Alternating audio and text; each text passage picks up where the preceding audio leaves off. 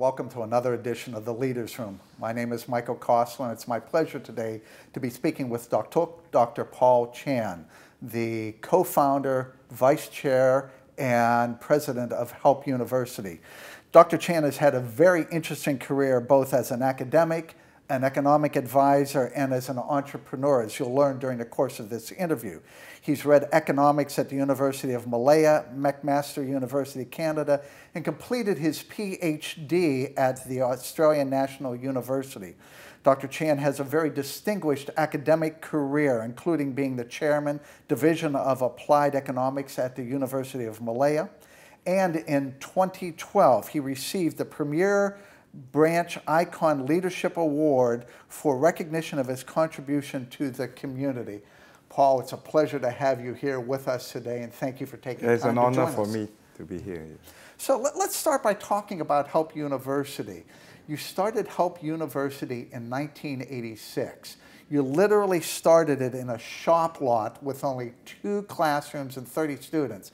And I've got to confess to you, I had to look up what a shop lot is. It's literally a corner store in a building. Yes. And from there, Help has grown to become a household name here in Malaysia, and it's attracting international attention in the field of academia. What was it like starting something from the ground level up? Actually, it's somewhat of a crazy idea to start an education institution in a shop lot. Yeah. Because you need to have a campus to do it. But I had no resources. But my wife and I had the conviction that it is a noble thing to do to provide equal access to the disadvantaged people, especially for tertiary education. So we had and still have a conviction that everyone deserves a sound education. May not be the best in the world, but a sound education that can prepare him to be successful in life. So the conviction became a cause. It's like a religious cause, you know. Really? So in our corporate motto, shall we say, educating is our cause. So I think that provides the drive and the purpose for setting up Help, and incidentally it means at that time higher education learning program. But later, about 15 years later, it became higher education learning philosophy. So it is our aspiration that in perhaps another 5 to 10 years, HELP stands for Help, Education, Learning Philosophy. Wow. So that's the background of how we started HELP. That was your inspiration. And we started only with about 25,000 ringgit, or about 5,000 US dollars, because academics don't have money, we are poor people.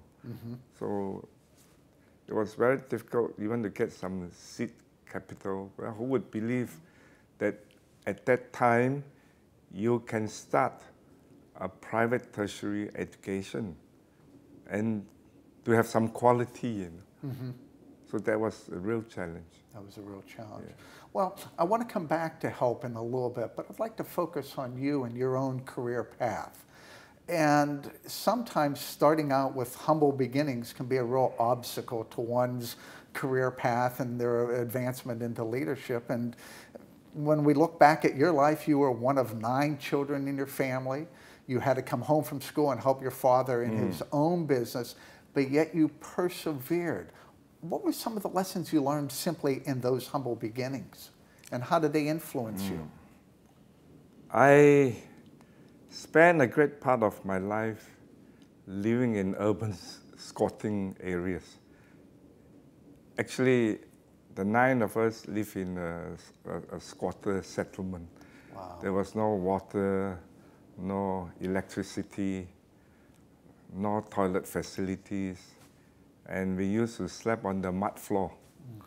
And I can remember that every evening, my sister and my brothers, all of us had to carry water on kerosene can every evening. But I think that gives us the appreciation of good things in life, because we had nothing. So it made us emotionally resilient. It made us robust. And there's no such thing as hard work. Hard work becomes a virtue. So we are not scared of failures because there was nothing to fail. So every little success is a great celebration. So when you are so poor and so down below, everything becomes an achievement. So you continue to excel and build up on all the previous platforms. You see, my father was a petition writer in the streets of Kuala Lumpur, in Jalan Mountbatten, it was called. Okay. And when I was young, I accompanied him, and maybe every other month, he had to point his Olivetti typewriter. So I know how tough life was. Wow.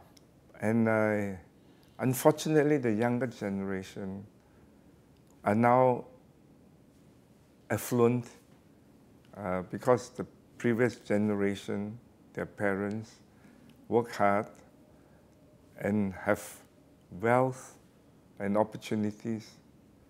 So they don't really appreciate the difficulties and challenges of life. That it is something ennobling to create things. I remember that I told my students when I was teaching in the University of Malaya, Faculty of Economics, don't come and ask me for a job. You create a job. You see, we must learn to create opportunities, create an employment, not consume. Not consume, create. So that becomes a sort of energy inside us. Because we need also a certain predisposition. And I think that has to be cultivated by the circumstances of life. It's not something that you pick up in a leadership course, in a top university. It has to be learned in the real hard way. So there's no such thing as a failure, but there are lessons. Right. Not failures, lessons. And it sounds like you've learned a lot of lessons. But not enough, Not enough. I mean, being a human being, I remember Margaret Dushman's book on the March of Folly. You know, there are pitfalls, sometimes you still march into them. There's the problem about human beings. You know, there are landmines all over the place, but you still move into them. Because our DNA is such that we are not a complete person. We are not like a software that we can improve first generation, second, third generation. Every person that is born has to learn to crawl and walk and learn how to speak a language. Sure. Those were the most difficult challenges. But after that, the rest should be simple. But actually not simpler. We mess up our life all the time. So to me, every day is actually a learning lesson. So life is a work in progress. And we cannot be a complete, well-sculpted piece of Michelangelo's work. The journey never ends. It's a lifetime journey. Exactly. But I think the important perspective is to enjoy the journey, even if there are failures. So don't be afraid of hard work. No, never. Always be looking up, appreciating what Yes. you've got and what you can still obtain. Yes. But you also used, the very first phrase you used, Paul, was you said it taught you resilience. Yes. And how often have you had to draw upon that personal resilience? I mean, when you look back over your career, before you started Hope University, you attempted several other things, and not once, not twice, but several times, it didn't work out the way you expected. How did resilience play a role I think in the that? reason why I failed in quite a number of businesses, whether it's construction, rubber gloves or whatever, is because I think I never really believed in them. I had no conviction. I think neither did my wife. Because to succeed in something, you must have the passion for it. That the values of doing something is more than just the bottom line. That, as I've said earlier, it should be ennobling in terms of making other people successful. I think part of the reason was maybe I spent too long a time in the academic world. And I did not realize that that should be my core competency. Okay. So although I failed in the other businesses, I must say that I did the right thing by starting the other businesses first. Because that taught me a lot of lessons about the things I should not do, rather than the things I ought to do. Can you give us an example? You see, we should not do things that we do not really believe in, Okay. that we do not really have the capability, and that in exercising your leadership, you cannot mobilize the hearts and minds of people. Because when you talk to your colleagues, they must genuinely believe that you have this type of leadership to create the direction and the destiny that they want to willingly follow you. Because if not, it is just a transaction. I want this job, you pay me so much. Right. So there will not be a shared vision, values, or a very strong sense of identity and ownership. Right. So yes, they will contribute, but they will not commit. It's just like a hen will lay an egg, Right. but when the hen dies for you, it's a commitment. Right. Okay? Right. So nobody dies for a company. Right. Perhaps maybe you die for your religious beliefs, but for some multi-level organization, the ownership is stronger, and so on. But otherwise, in most organizations, it is pleasant and nice to talk about vision, mission, but real down, when you lead a group of people into battles, are they willing to die for you? Right. That's most important. So you've told us two things, two critical things, lessons of experience, if you will. One is how important it is to be resilient, to not to give up, even when faced with failure. Another thing that you've learned is passion. It's one thing to have a vision, but you've got to be passionate about that vision. Without passion, you can't engage other people. You can't. Yeah, you expect must them have to the commit. enthusiasm, Yeah. the energy. Yeah. You've also been quoted in the media talking about how important things like self-awareness are to you, and the importance of self-awareness and knowing one's limitations. Can you say a little bit about that? Because earlier you were saying, my humble beginnings taught me to always look up and to believe that more was available if I worked hard. But now you're also saying, recognize your limitations and be self-aware. Tell us about that. I think the first thing to know is to know yourself, and to know what you actually do not know, so that you can cultivate on your strengths and develop good habits in thinking and behavior. So if we are blind to ourselves, that we have a lot of self-limitations, then we develop a sense of arrogance and haughtiness, especially when you are reasonably successful in the beginning or in the short run. Look at all the big major companies, big names in town, the recent being BlackBerry and so on. Right. If you do not cultivate a high sense of self-awareness, reflective, even meditative or contemplative, then every day you continue to do what you have been doing, but without a great sense that the world has changed and you have not changed, that you may be strong, but you're actually not adaptive. So sooner or later you will perish. But being self-aware is more than just being successful in business. It is about character formation. You see, every night I would spend a couple of minutes to find out what foolish things I've done in the day, because you may have an outburst or too enthusiastic about some ideas. And sometimes you really regret doing certain things, and some of the things that we do are not reversible. Right. Okay. And when I get up in the morning, I also notice it's like, oh, it's a miracle.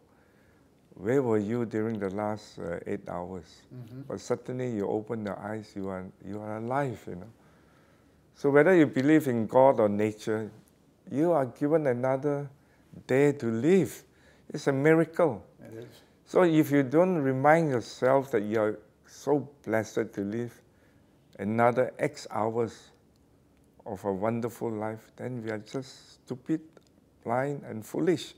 So that's why I say that self-reflection, as many times as possible, is a good habit.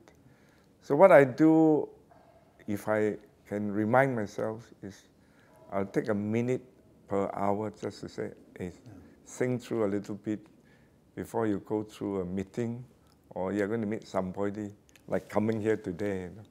Just 1 minute is enough, rather than 1 hour at the end of the day. Paul, you and I have both been through enough developmental experiences, and we've heard other people say exactly what you just said, how important self-awareness is, reflection. There's a lot of research that says that one of the problems why executives fail is they have these opportunities to learn, they go through them, but they don't slow down enough to really reflect on what the learning was. Did something happen to you that forced you to slow down and say, wait a minute, I need to really think about this experience? I mean, where did you learn the importance of self-awareness and self-reflection? Something like that doesn't come from the book. As I was sitting here listening to you, you spoke with conviction about that importance of it. How did you learn that?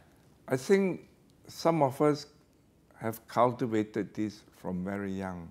I was a very independent person. So every little decision that I had to make myself, because I had no mentors. My family was poor and they had to make do with life. So you don't have the luxury of someone teaching you about great universities, the importance of education. You really have to muddle through. But I think as you do that, you cultivate a certain frame of mind and certain good habits, that you need to think through a little bit before you do something. But of course, when we started, it was not a perfect model, but you built this up as a frame of reference. So after a certain age in our life, we should have this frame of perspective and having this cultivated reflective mind. So over the years, I have developed my own frame of reference. First, to begin with, I have a contemplative mindset. Yes. And of course, an analytic mindset. But above all, a consequential mindset, meaning decisions that are trivial, forget them. Only consequential decisions that impact your life, other people's lives to begin with, then bottom line and so on. Otherwise, the rest is not worthy of our talents and the little time that we have in this world. So I think each of us has our own way to remind ourselves. Some are blessed with great spouses. My wife is a constant source of reminder, shall we say, and she will remind me. I have some great colleagues, although they are not holding high positions, they will also remind me. I think we must have this humility to listen, then only can we develop this self-awareness. Because on our own, it is very difficult to teach your mind to improve the mind. Because the mind is very conditioned. Right. So it's how do we teach a conditioned mind to uncondition itself? That itself is the challenge. So that's why a lot of us as CEOs find it very tough to uncondition ourselves. Yes. Yeah. Well, you were telling me earlier that these life experiences and the importance of contemplation have helped you form what sounded to me like a relatively unique life's philosophy. And let me just kind of quote from what you were telling me. You said that you believe in the 3 C's: character, competencies in leadership, and competencies in profession. Can you tell me a little bit more about them, and especially how you see those 3 C's relating to leadership? I think the first C is the easiest to acquire. Competency in a certain profession like accounting, engineering, and so on.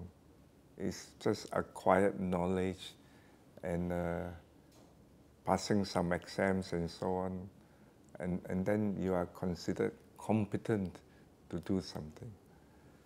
Then the next C is about leadership, and that's a very difficult part. To manage yourself as we grow, including the family. But the more important part is just managing resources, making certain decisions. But how to be capable in leading towards the future? Why should people believe in you? So it's not just being a great engineer. You must have the leadership at some point to lead. So competency in leadership must be acquired. You therefore can be a great accountant, but you can be a complete failure in people-to-people relationship. That's why this second C is important. But the point is this, having the first C, being competent as a professional, and even having leadership competencies is still not complete, because we often have moral failures. So this character is most important, the last C, because it's all about moral choice, between right and wrong. And it's just not about right and wrong, sometimes also between 2 rights. So I think the character formation part is the ultimate part. You look at some great leaders, they are fantastic mobilizer of human beings, whether it's a Mao Zedong or Hitler, or some chief executives of failed companies. But they may lack the moral character in them, these certain finer qualities of life. As we all say, we must walk our talk. So what we say must be consistent in what we do and what we believe in. So I think the 3 C's are therefore a must. Okay. So the professional competency, the leadership competency, but the most critical one to you is the character of a person. Okay. So let me ask you a slightly provocative, chicken or egg type of question. You talked about competencies of leadership. Do you believe that leaders can be developed, or are they born? I think they can be developed, but most of the time you have to acquire it in your own way. It's not like having the 10 commandments and you know the 10 commandments from a Harvard course and presto, overnight, you are a leader. Leadership is an influencing process. Ultimately, is why do people willingly want to follow you? It's as simple as that. So, yes, anyone and everyone has leadership predisposition. We are born with various qualities of leadership. It is how we develop them, because Right. some are more extrovert, some less, but it does not mean that they are not leaders by not having the leadership attributes. I think the way I look at the world, there are only two types of people, the learners and the non-learners. You cannot be a leader if you refuse to learn. That's about all.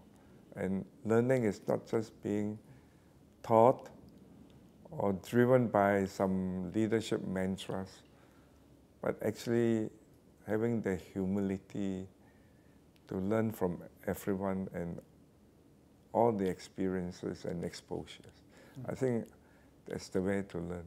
Look at President Carter. He was not very successful as a president, but in other engagements, it became a great success. Yes. Yeah. So sometimes the context may not be there, and we have to search for it. Okay. A few moments ago, Paul, you said that leadership is an influencing process. Now, you and I have probably both met individuals that said, I'm the leader, I'm the one in charge, you do what I say. That certainly doesn't sound like an influencing strategy. It sounds more like a command strategy. Can you expand upon that statement? Leadership is a influencing process? I think ultimately, our ultimate task, if you want to achieve anything, is to influence people to willingly follow us and to act happily. But at times you need to act top down because the situation and the circumstances may be different. So it's like when to be a conductor, as they say. If you're a conductor for the Beethoven Fifth Symphony, you have to follow. Right. So maybe during crisis time, you must follow me, because I know what I'm doing. But if I cannot, somebody else must take over. Other times it's like playing jazz. You allow your colleagues to play the drum a bit longer, the saxophone better. You can dance in there with the audience. So I think leadership requires a lot of judgment, when not to act top down and command people in an authoritarian way. But sometimes you need to be quite authoritarian. Otherwise, things also may not be done because there's a crisis happening. So it's a great judgmental skill. And it is very difficult to teach someone and say, this is the time and this is not the time. It sounds like perhaps one of the leadership competencies that somebody needs to be able to develop is to, colloquially I might say, be able to read the situation, yes. to be able to assess the it's very situation. contextual. Very contextual, and knowing whether the situation requires me either to use an influencing style that is more engaging, more enrolling, versus one that is more authoritative and commanding. To use your example, it's a crisis situation. I'm not going to ask your opinion. I'm going to take the decision. Yes, definitely. You cannot decontextualize leadership when you make a decision. I mean, look, every country has a different type of government and governance. For example, President Obama must appeal to his people, to Congress, to support him whether to act or not to act. In another country, maybe he doesn't need to do it, but the situation is different. Yeah, but at his level, the leadership required is a sort of an alliance leadership. It's not leading a team or even an organization.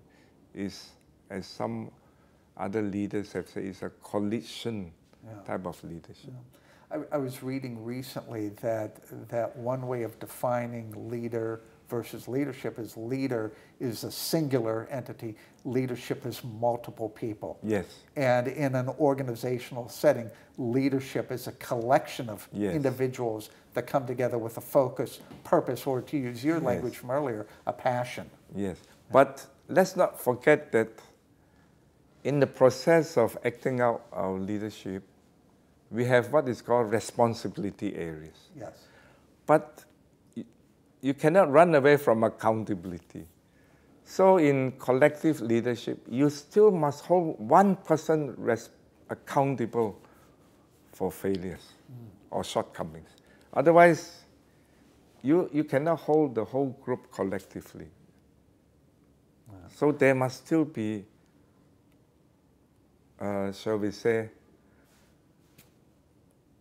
someone who step forward and say, I am accountable for what happened. But yet you read Fortune magazine, you read Forbes magazine, you read articles in Harvard Business Review. You don't often see or hear leaders of corporations stepping up and saying, I'm the one that is responsible. I think, therefore, there's a lot of hype and hubris, and you read lots of management books, leadership books teaching us what to do and so on. It's full of idealism. But the real world is actually very tough. How to be ethical, how to be moral is really a serious challenge. It goes back to the character, the one, Yes, one of the it's three a C's that you serious mentioned. challenge, Okay. Well, let's come back to Help University if we could. And you've been quoted in the media saying, and let me paraphrase here, Help started as a social business enterprise so that the less fortunate would have an opportunity for education. You mentioned that at the beginning of our conversation. What's your rationale behind that vision? And more importantly, Paul, what have you done to ensure that Help stays true to that vision? You see, education is somewhat different from other businesses. In fact, it may sound like a dirty word to use industry or business to characterize education, although now it's, shall we say, legitimate and accepted. When we say Help is a social enterprise, maybe without realizing it, we were somewhat ahead of time. Because nowadays everyone says we must have a corporate social responsibility.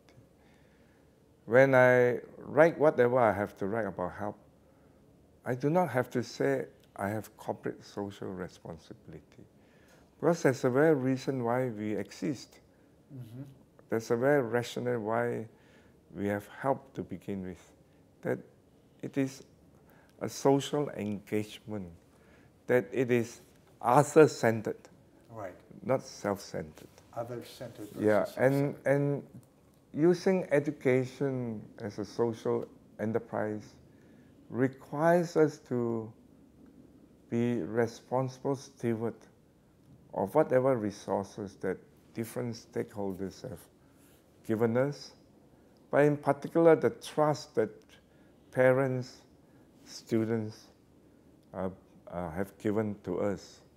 And therefore, this is a very heavy responsibility. So whilst we have to make ends meet, but profit is like oxygen, water and blood, but we have our idealism. So for an education institution, we must live by our idealism. So that's why it is a very interesting challenge to combine what we do as servants for people, to serve the people, using education. Because education has noble ends, and the act of education is noble. Therefore, it's ennobling. It's not that other businesses are not ennobling, but without offending my other colleagues in the world, Yes. I must say, to educate someone is very different. It's not the formal process of having a campus to educate. The whole life process is about teaching and learning. That's why in Asian societies in particular, a teacher is revered and highly respected. Right. It's different. Yeah. Well, and while education and academia can be ennobling, there is still a business element to it. And earlier when we were talking, you were saying that you are guided, your business choices are guided by an acronym, IEDI, which stands for Innovation, Expansion, Differentiation, and International. Can you tell us a little bit about that acronym and why you see that as being different when applied to an academic institution as opposed to, palm oil business? Okay, you see, over the years I have developed my own, shall we say, frame of reference, my own template in looking at business and education. And I have 4 acronyms to begin with, the 4 A's and the 4 S's. So the first A is, are things available? Availability. Are they accessible? Accessibility. Are they appropriate? Appropriateness. Are they affordable? Affordability. So this gives me my first reference of whether I should do something or not to. Then the 4 S's will come in. The first S is standards. Do we have standards? At least industry standards. But we aspire to have global standards. But the best is we set the standards. The second S is scalability. Scalability. To grow a business, there must be scalability. So the models of handling resources, human beings, and giving a good value proposition to, in my case, the students is important. How to scale it up and have a global reach, R-E-S-H, without destroying the rich, R-I-C-H, as in richness. The third S is sustainability. Because if we cannot persevere and sustain, then we die. See, we must remember that, as Peter Drucker has said, probably our first duty as a business organization is to create a customer. But let's not forget the Darwinian principle and what is built in our DNA, that we also have a duty to perpetuate the life of an organization or our species as human beings. So between creating a customer and perpetuating the life of an organization, we therefore have to do things efficiently and effectively and rightly. And the last S is, coming from the academic world, I realized we are very slow in decision making because there are so many layers of decision making committees and so on. And the academics have a very different worldview. It's a timeless world, So I therefore added in the last S, speed. Speed. Yeah, speed after long reflection, speed to the market. So the 4 A's and the 4 S will govern us.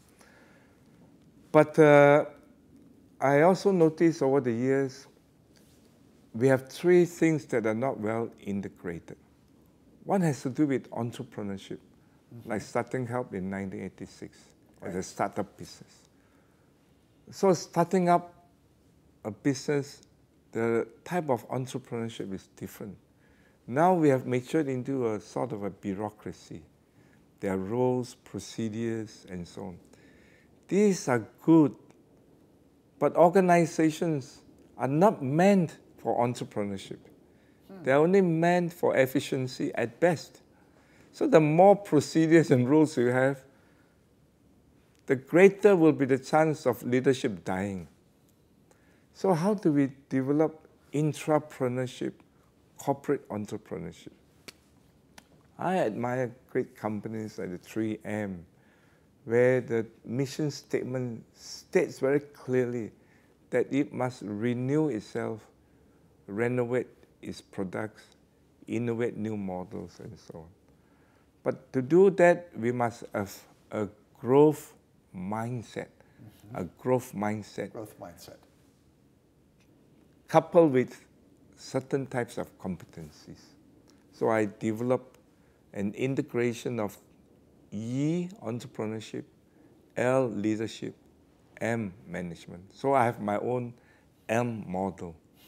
Okay? Yes. ELM is the name of a tree, but it stands for entrepreneurship, leadership, and management. And recently, our graduate school at Help University is called the ELM Graduate School. Because when you look at the literature, it is now starting to recognize that we need to integrate the entrepreneurship, the leadership, and the management.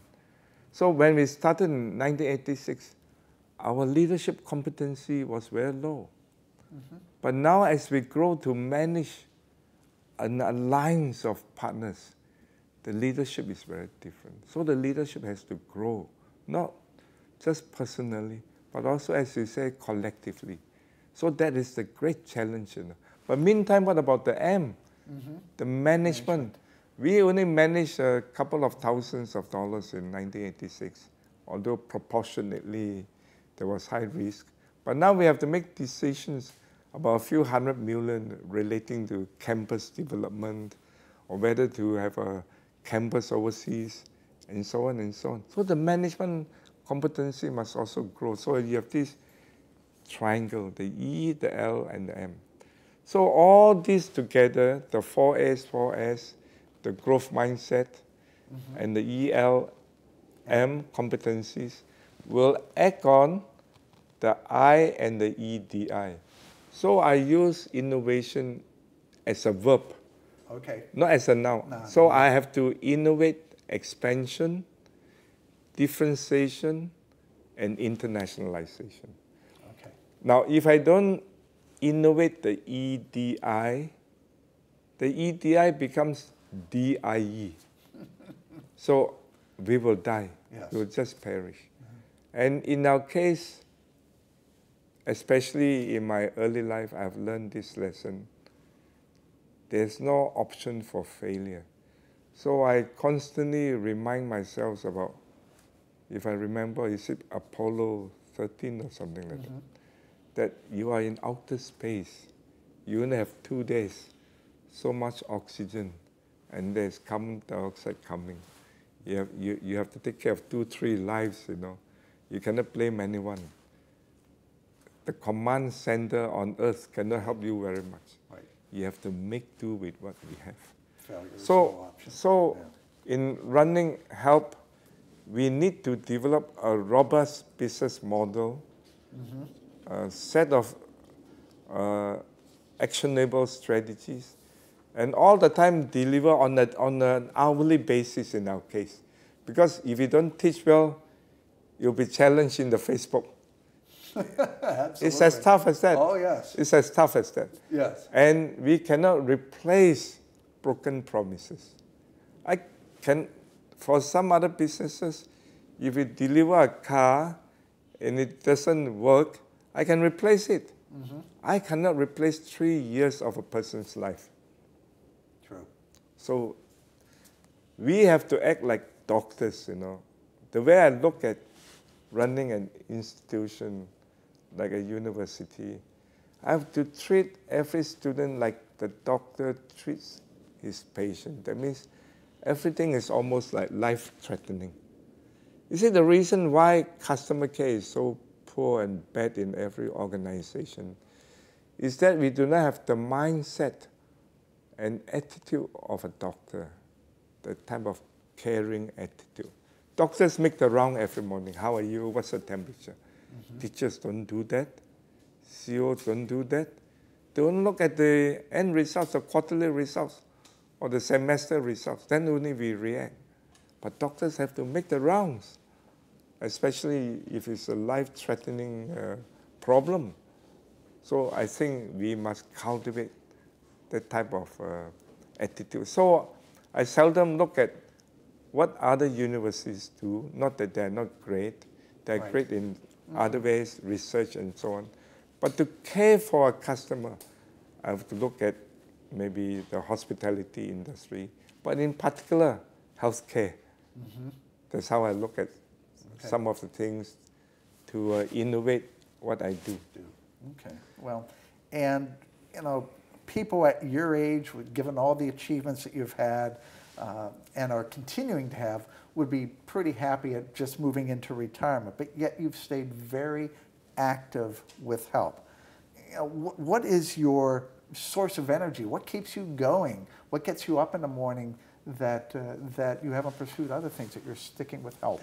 When I say I'm going to stay on,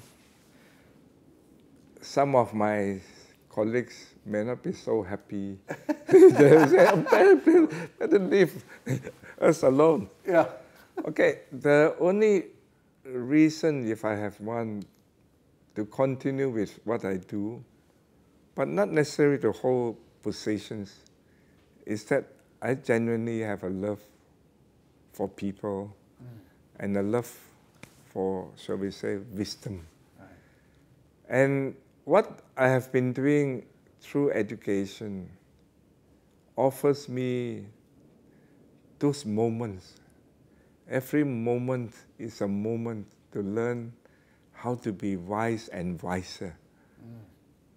There's no other opportunity like education to self-educate until we lose our breath and to help to educate other people. So if I give up what I love to do, how can I find an alternative? There is no second best alternative about self-education and to educate people.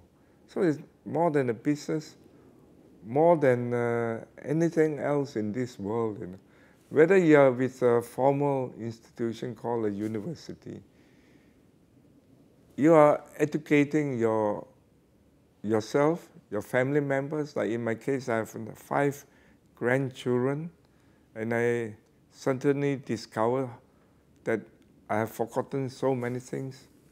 And as I've mentioned earlier, I noticed that for a human being, it was a remarkable thing that a baby learns how to stand up and walk.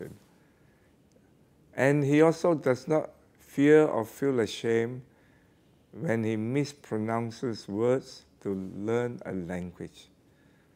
But when we grow up, we fear to learn things because we fear criticisms, we fear failures. So even watching my grandchildren learning how to walk and to learn how to speak and pick up words and phrases, it's already teaching me in an educating way. Yeah. So I cannot give up what I do because everyone, I feel, should be involved in education in some ways, not necessarily the formal way. It so happens I have a structure to do it. That's the only difference. It also sounds like, if I were to link back to something you said much earlier in our conversation, it's that personal passion that you have as being one of the sources of your leadership energy. It's your passion, it's your values, the different acronyms, the 4 A's, the 4 S's in ELM, that all are some of the sources of your energy. Yes, definitely. Some people ask me to have hobbies. It's not that I don't have, but to me they're secondary hobbies. My first hobby is what I'm doing. Yeah. Because to me, sometimes I tell myself, hey, do you give up what you do for the last 12 hours and suddenly switch to carpentry as a hobby? No, but in my case, I'm so blessed. I love what I do. So how can I get tired of loving what I do? Consider John Keats. How can he get tired of composing poems with his friends in the Lake District? Right. Or consider Beethoven, Mozart, and all these people.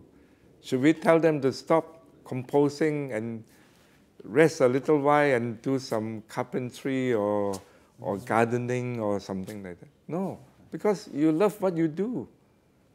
So you cannot get tired of it, You cannot say your energy is drained. Your energy is drained only when you feel very tired of people and tired of what you do and think. That's why you need to have recreation. But I'm actually doing my recreation every moment. There are some people that might say you were a workaholic, Paul, with that type of definition. But another way of looking at it, and I think this is the way you're looking at it, is how can you call me a workaholic when I'm doing something that I love, that I derive great pleasure from? I think even if you call me an alcoholic, it's a good one. Okay. Because, as I said earlier, it's other-centered. Because I do it to serve people. I'm not consuming to be drunk and forget the environment and lose my sense of the context and the future. Okay. Whatever I do, in fact, enhances my sensing of the environment. And that gives me a very centered way of living. I don't lose my sanity in spite or despite of all the pressures, because there are no pressures, because there are things to be sculpted and improved. You see. Okay. So final question for you, Paul. What's the legacy you want to leave behind? I dare not dream of living big things. I seldom think about these because I know this will lead to some haughtiness and a sense of self-importance. I think what really matters is, have we, over the years, together with my other teaching colleagues and partners, created a set of conceptual, creative, critical thinking skills for the students, such that they are enabled to continue to succeed. That's why our mission is very important, to help people succeed in life and to live a life of significance through education. So the first part of the statement says that it is our duty to create some enabling competencies. Yes. But the second part is more important in a way, that we must not forget the purpose of life. That's why significance, which is beyond the mundane success of life, having lots of money, power, and status. So to support our mission, which incidentally took us 20 odd years before I wrote it down, because nowadays I notice many companies write down a mission the moment they start their business. We actually had no mission. We just practiced and lived what we were doing. Then suddenly one day I say, hey, this is in fact our mission, to help people succeed in life and to live a life of significance through education. So later on, I supported this with just 5 statements about our values. And the first one is pride of achievement. It's all self-motivating. It has nothing to do with money and power. Pride of achievement. Number 2, sharing success, which means that it is other-centered. Right, okay? other-centered. Yeah, we must have the willingness to share our wealth, but in this case, our knowledge and so on. Then the third value is the courage to be, as in being, to have this courage to choose who we want to become. So from be as in being to becoming, a beautiful English, be and becoming. The fourth value is to be compassionate. I mean, the world is full of violence and turbulence. Everyone is talking about how to subjugate other people, how to make you submit. Right. It's through wars and weapons, but not through education. So recently, in fact, I created a platform entitled Education for Peace and Prosperity. So I'm going to develop that. And the last value is to be significant, meaning do not waste our life. Even if you live up to 33 like John Keats, make sure you have written some great poems, you know, like Ode to Autumn or whatever. So I think these 5 values will support our mission very well. But at the same time, I also created another acronym. I have a vow. A vow. V-O-W. A vow is a commitment. V stands for values, the values that I just articulated. And O, opportunities, jobs, they have a chance to study. And W is very interesting. W means wealth. But in Chinese, there's a Chinese character. You can spell it as C-A-I, and it's pronounced as Chai. Chai. Chai is written differently when you write the characters, but it's pronounced as Chai. Now, it has 2 meanings. One is intellectual wealth or knowledge. The other one is material wealth. So you see this beautiful word Chai has 2 meanings. It's not just creating material wealth or assets, but also the intellectual development. So I have a vow. So when you look through all this process of the ELM model and the IEDI and our mission, our values, ultimately, should we or shouldn't we, therefore depends on vow. So I have a vow in whatever I do. And I have conceptualized all these. And I think my next stage of what I would love to do is to promote worldwide, and I hope many people will join in, education for peace and prosperity.